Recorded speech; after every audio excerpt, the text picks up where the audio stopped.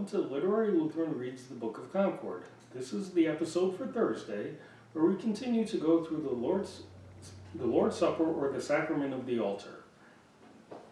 So you see, it is not left free in the sense that we may despise it. I call that despising the sacrament if one allows a long time to elapse, with nothing to hinder him, yet never feels a desire for it. If you want such freedom, you may just as well have the freedom to not be a Christian and not have to believe or pray. One is just as much commanded by Christ as the other. But if you want to be a Christian, you must from time to time fulfill and obey this commandment. For this commandment ought always to move you to examine yourself. 1 Corinthians 11:28, 2 Corinthians 13:5. And to think, see, what sort of Christian I am. If I were one, I would certainly have some small longing for what my Lord has commanded me to do. Since we act like strangers toward the sacrament, it is easy to see what sort of Christians we were under the papacy. We went to the sacrament for mere compulsion and fear of human commandments, without natural longing and without love, and never thought about Christ's commandment. But we neither force nor compel anyone, nor does anyone have to do it to serve or please us. This should lead and constrain you by itself, that the Lord desires it and that it is pleasing to him. You must not let people force you to faith or any good work. We are doing no more than talking about and encouraging you about what you ought to do, not for our sake, but for your own sake. The Lord invites and allures you. If you despise it, you must answer for that yourself. 2 Corinthians 5:10. Now this is to be the first point, especially for those who are cold and indifferent. Then they may reflect upon it and rouse themselves. For this is certainly true, as I have found in my own experience, and as everyone will find in his own case. If a person withdraws like this from the sacrament, he will daily become more and more callous and cold, and will at last disregard the sacrament completely. To avoid this, we must examine our heart and conscience, 1 Corinthians 11:28, 2 Corinthians 13:5, and we must act like people who desire to be right with God, Psalm 78:37. The more this is done, the more the heart will be warmed and enkindled, so it may not become entirely cold. But if you say, how can I come if I feel that I am not prepared? Answer, that is also my cause for hesitation, especially because of the old way under the Pope. At that time, we tortured ourselves to be so perfectly pure that God could not find the least blemish in us. For this reason, we became so timid that we were all instantly thrown into fear and said to ourselves, alas, we are unworthy. Then nature and reason begin to add up our unworthiness in comparison with the great and precious good.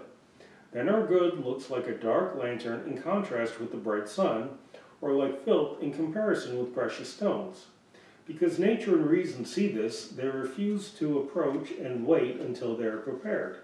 They wait so long that 1 week trails into another, and half the year into the other. If you consider how good and pure you are and labor to have no hesitations, you would never approach. Therefore, we must make a distinction here between people. Those who are lewd and morally loose must be told to stay away, 1 Corinthians 5:9-13. They are not prepared to receive forgiveness of sin, since they do not desire it and do not wish to be godly. But the others, who are not such callous and wicked people, and who desire to be godly, must not absent themselves. This is true even though otherwise they are feeble and full of infirmities. For St. Hilary also has said, if anyone has not committed sin for which he can rightly be put out of the congregation and be considered no Christian, he ought not to stay away from the sacrament, lest he should deprive himself of life. No one will live so well that he will not have many daily weaknesses in flesh and blood. Such people must learn that it is the highest art to know that our sacrament does not depend upon our worthiness. We are not baptized because we are worthy and holy, nor do we go to confession because we are pure and without sin. On the contrary, we go because we are poor, miserable people. We go exactly because we are unworthy. This is true unless we are talking about someone who desires no grace and absolution, nor intends to change. But whoever would gladly receive grace and comfort should drive himself and allow no one to frighten him away. Say, I indeed would like to be worthy, but I come not upon any worthiness, but upon your word, because you have commanded it. I come as one who would gladly be your disciple, no matter what becomes of my worthiness. This is difficult. We always have this obstacle and hindrance to encounter. We look more upon ourselves than upon Christ's word and lips.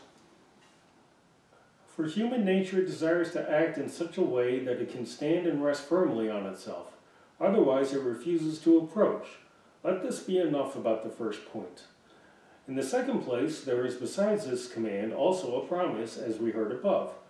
This ought most strongly to stir us up and encourage us. For here stand the kind and precious words. This is my body, which is given for you.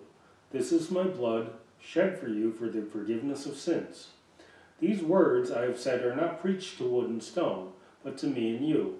Otherwise, Christ might just as well be silent and not institute a sacrament.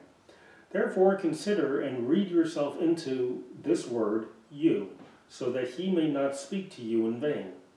Here he offers to us the entire treasure that he has brought for us from heaven. With the greatest kindness, he invites us to receive it also in other places, like when he says in St. Matthew 11:28, "Come to me, all who labor and are heavy laden, and I will give you rest." It is surely a sin and a shame that he so cordially and faithfully summons and encourages us to receive our highest and greatest good, yet we act so distantly toward it. We permit so long a time to pass without partaking of the sacrament that we grow quite cold and hardened, so that we have no longing or love for it.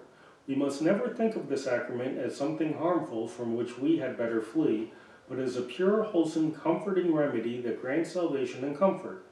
It will cure you and give you life both in soul and body. For where the soul has recovered, the body also is relieved.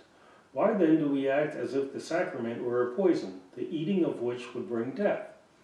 To be sure, it is true that those who despise the sacrament and live in an unchristian way receive it to their hurt and damnation.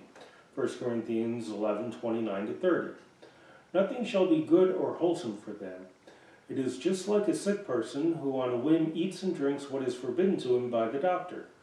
But those who are mindful of their weakness desire to be rid of it and long for help. They should regard and use the sacrament just like a precious antidote against the poison that they have in them. Here in the sacrament you are to receive from the lips of Christ forgiveness of sin. It contains and brings with it God's grace and the Spirit with all his gifts, protection, shelter, and power against death and the devil and all misfortune. So you have from God both the command and the promise of the Lord Jesus Christ.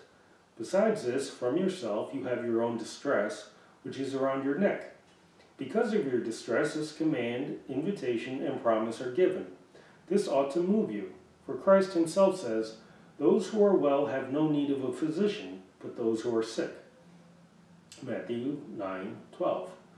In other words, he means those who are weary and heavy laden with their sins, with the fear of death, temptations of the flesh, and of the devil. If therefore you are heavy laden and feel your weakness, then go joyfully to the sacrament and receive refreshment, comfort, and strength. Matthew 11:28. If you wait until you are rid of such burdens so that you might come to the sacrament pure and worthy, you must stay away forever.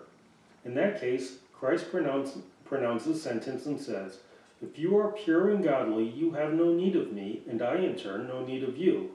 Therefore, the only people who are called unworthy are those who neither feel their weakness nor wish to be considered sinners. This is a Literary Lutheran wishing you a blessed day.